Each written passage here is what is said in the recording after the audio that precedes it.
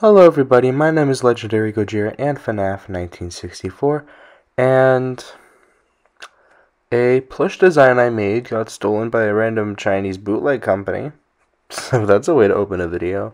So let me tell you guys what happened. So around mid-January-ish, my hype for Chapter 3 of Poppy Playtime was at its highest. We didn't really know much at the time. All we had was like the first teaser trailer to go off of, and which is the one with the silhouette of Catnap, and I was just so excited for this chapter.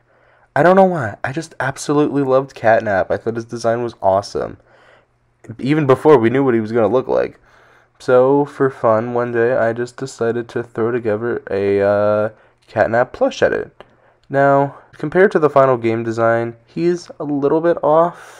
He looks more like Catnap when he stands up in the game to worship the prototype sculpture statue thing he made. Fun fact, a lot of the design is actually based around the Game Tunes Catnap design. I made him stand up, I gave him the little tufts of fur around his hands, I made him stand up on two legs like the Game Tunes design, and I gave him like the weird line kind of design through his eyes that the Game Tunes one did. I don't know, I just think that one looks really cool.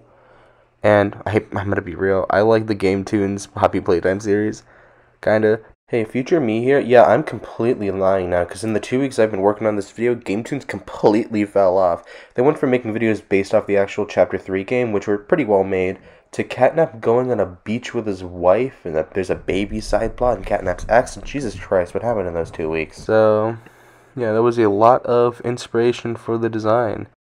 Threw it onto Reddit. I don't use Reddit a lot, but still posted it on there. And a lot of people seem to like it. You know, just put it on there. Didn't expect anything to come of it. Till one day, I go scrolling through AliExpress, because why the hell not? And come across a Catnap bootleg plush design. Now, the one I saw looked pretty accurate to the game. And then I go to click on it, and then what do I see? I see my plush design copied by this random Chinese bootleg company. And I was just so surprised for a few reasons. First off, the bootleg has a lot of different design choices than mine. The edit I had, or made, I had it more like a 3D, like Catnap's mouth area was more puffed out like how it is on the actual plush toy.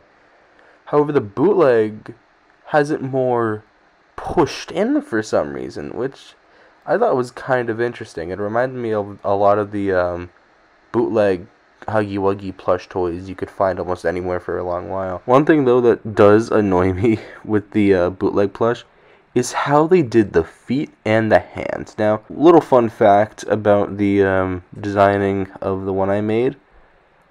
The hands and feet are from a Godzilla golf cover, which I don't know why. I was just looking around my room one day while designing it. I happened to have a Godzilla golf cover for some reason. I originally thought it was a hand puppet, and I was like, oh, that's perfect to use for the hands. And then the feet, I think, are from some random Godzilla plush toy from like 2015 or something like that. On the bootleg, the hands are so spread out, and I hate how it looks. And the feet look like elephant feet to me, or like horse hoofs or whatever. It's just kind of awkward there, but still, for them copying my design almost completely, it doesn't look terrible. Hey, so this is future Legendary Gojira speaking. This video is taking me a long while to put out on because of school. And since I started working on this video, 2 other bootleg companies ripped off my Catnap plush design, and theirs look completely different than the first one. And they're just as bizarre, so let's talk about them. Alright, so this is the second knockoff Catnap plush. This is the only one I've seen footage of a person owning. That was uploaded by Circus Maximus. Their videos are pretty fun, so go check them out. This one is even more bizarre. It's like they took my original design and were like, you know what, let's make it fluffier. Let's make it look like a wash rag. And that's what they did. A lot of the design qualities I liked about the original one are lost. For some reason, his nose is really pushed in. The ears look way too small. They look more like a panda bear's ears. I like that they gave him a zipper. That is all I'm gonna say. The zipper being there is kinda cool. Otherwise, I think this is the worst looking knockoff Catnap Plush based off of my design. It's not the only one, though, because a random Chinese company out there, which for some reason is just cranking out fan-made Poppy Playtime Smiling Critters plushies. Like, they're just taking whatever fan designs they can find, I'm pretty sure. Eventually, though, they did get around to making one based off of my plush design, and it's got things I absolutely love and absolutely hate. The face on this one, I think, is a little bit better and is a little bit more accurate to the game Catnap. The ears, though, are a weird choice. They look more like bat ears than Catnap ears. So that's kind of bizarre. They did puff out the face, so it looks more like the in-game design, which is something I really like. I love the wide, creepy smile they gave on theirs. He doesn't have he doesn't have a zipper, which kind of sucks. His body is way too short.